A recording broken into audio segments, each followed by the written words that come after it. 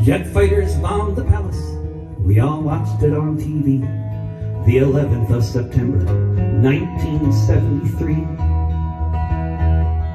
All across the world, people cried in vain as we heard stories of the students being tortured and slain.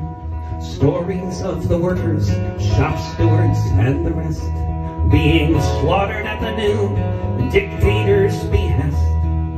Labor groups condemned it, said we were on the workers' side, including all the engineers of East Kilbride. People organized a boycott of General Pinochet, who had overthrown Allende with a Hawker-Hunter jet.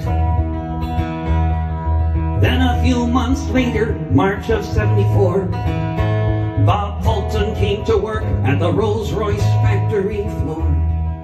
He looked at the orders that had come in that day and found crates with jet engines from Chile. Jet engines from the Air Force across the ocean wide, sent to be repaired in East Kilbride.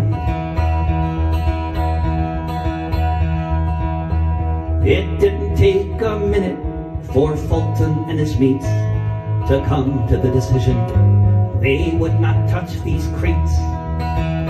Soon 4,000 Rolls-Royce workers voted they agreed to stand with the Chileans in their hour of need.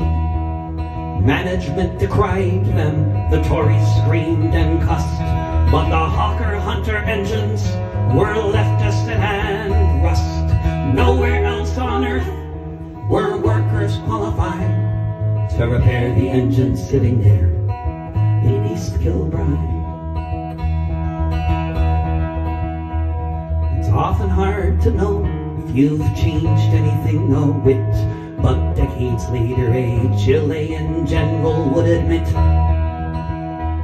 for a time in Santiago there were no fighters in the sky, because the whole Chilean Air Force had not one jet that could fly.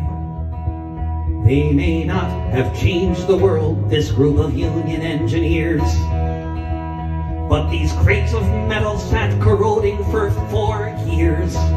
So here's to British labor, how for 4 years it tried to do what could be done from East Kilbride. Jet fighters bombed the palace, we all watched it on TV. The 11th of September, 1973.